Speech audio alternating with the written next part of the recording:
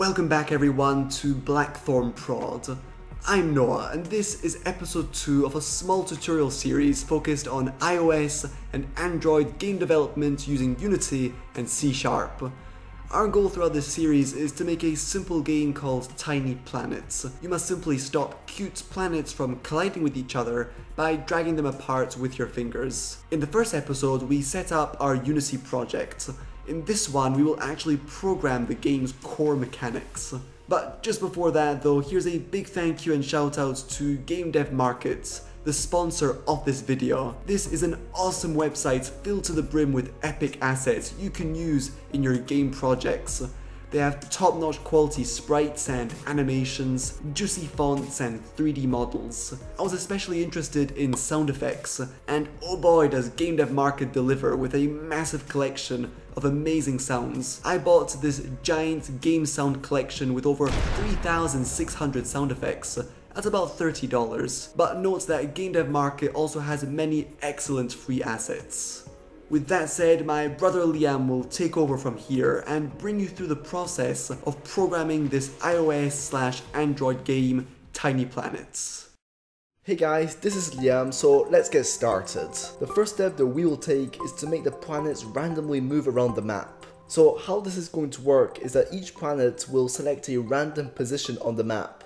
It will slowly move towards that position, and once it has reached the destination, it will find a new random place to move towards, and so on. So let's create a new C# script called random patrol that will take care of this functionality for us. Once it has been created, I will select all my planets in my scene and I will drag and drop the script onto them. Now let's double click on the script to open it up.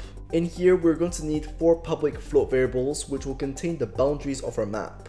So I will create a min-x, max-x, min-y and max-y variables.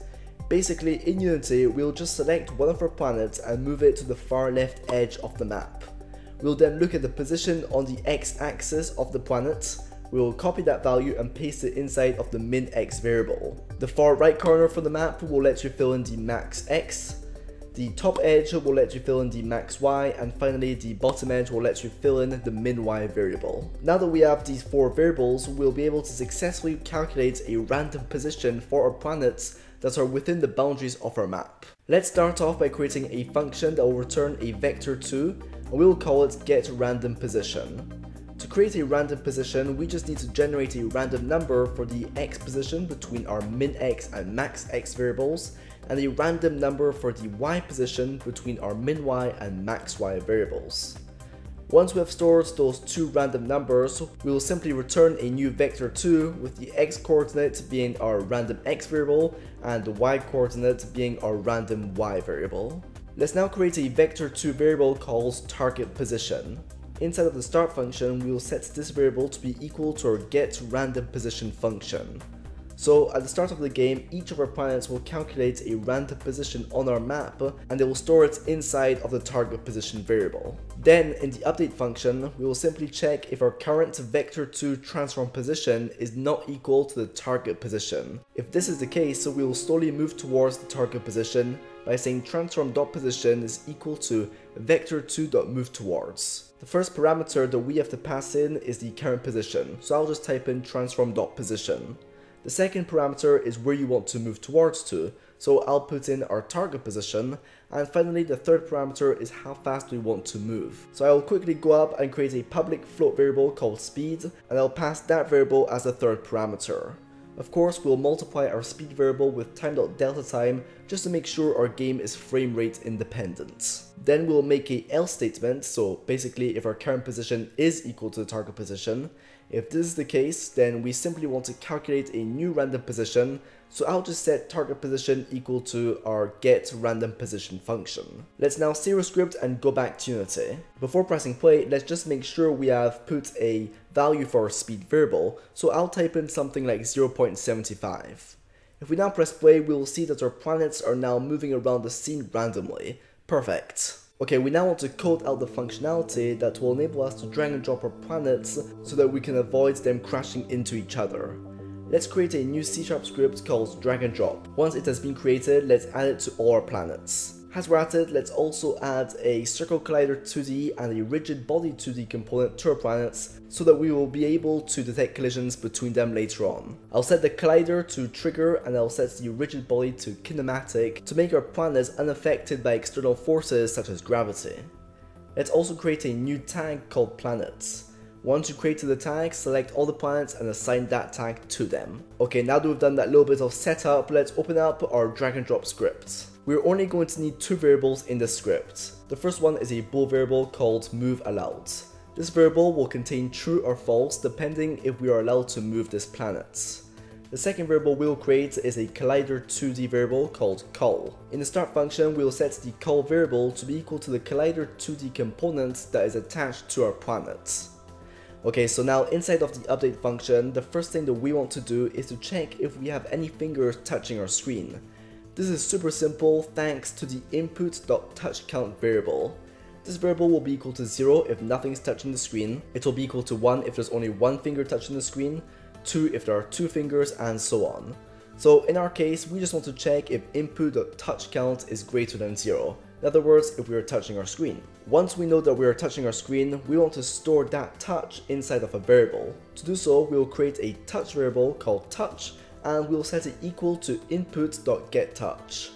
Inside of the parentheses, we need to specify the index of the touch we are trying to access. So if I pass in 0, it will return the first touch, if I pass in 1, it will return the second touch, and so on. We'll pass in 0 to get the first touch, and that's the only touch we're going to store because we don't really care about the other ones in our game. The reason we only want to store the first touch is because we only want to let the players move the planets one at a time using only one finger. Alright, so once we have stored our first touch inside of a variable, we want to now know the position in the world where that touch took place.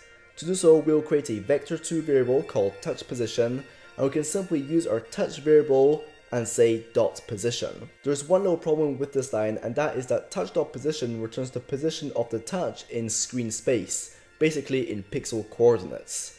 But we want our position to be in world space, which basically means in Unity coordinates. Thankfully, Unity has made it super simple to convert pixel coordinates into Unity coordinates, thanks to the camera.main.screen2world point function, and then we'll just pass in our touch.position inside of the parentheses of that function. We now know exactly the position in the world of where we touched. Let's now create three different if statements that will check for the different phases of our touch. So the first one will check if the touch.phase is equal to touchphase.began. So basically when we just touch the screen for the first time.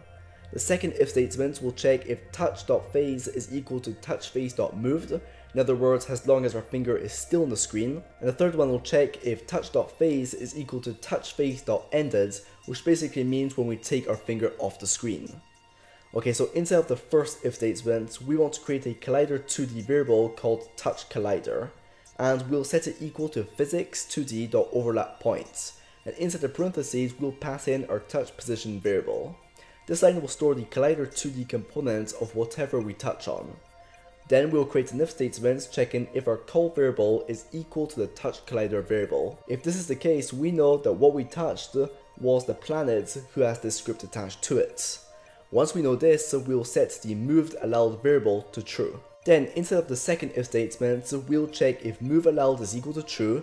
We'll set the planet's transform.position to be equal to a new vector2 with the coordinates being touchPosition.x and touchPosition.y. And finally, once we remove our finger from the screen, we'll reset moveAllowed to be equal to false. And there we go, that's all we need to do to make this work. Before we test this out, let's hop back into the random pixel script and let's detect if two planets collide with each other and reload the scene if they do. To do so, I'll start off by importing the Unity engine.sceneManagement namespace. Then I'll create a void onTriggerEnter2D function. Inside of it, I'll check if collision.tag is equal to planet. In other words, if what we hit had the tag of planet. If this is the case, then we want to simply reload the scene. To do so, we can use this handy little line of code. Okay, so now let's save our script, go back to Unity and press play. Let's also open up Unity Remote 5 on our device and connect it to your computer using the charging cable. If you followed everything correctly, you should be able to drag and drop the planets around. Awesome work, everybody. You might notice that the game is a little unresponsive and laggy. This is completely normal, and it's not because we did anything wrong in our code. It's just because Unity Remote 5 is just a quick way of testing our game. Once you properly build your game and launch it on the App Store or Play Store, your game will run very smoothly, so don't worry about this, guys. Alright, anyway, I'll pass the mic back to Noah. Alright, Noah here. We've made some great progress in this video. In episode 3, we will add a main menu to our game, a simple loose screen, as well as put into place a cool increasing difficulty system. In the meantime, if you want more great tutorials from me and my brother, consider checking out our Game Dev Unity courses on Udemy. Okay, thanks so much for watching, and an extra big thank you to Blackthornprod's patrons for supporting this channel financially every month. Stay tuned, cheers!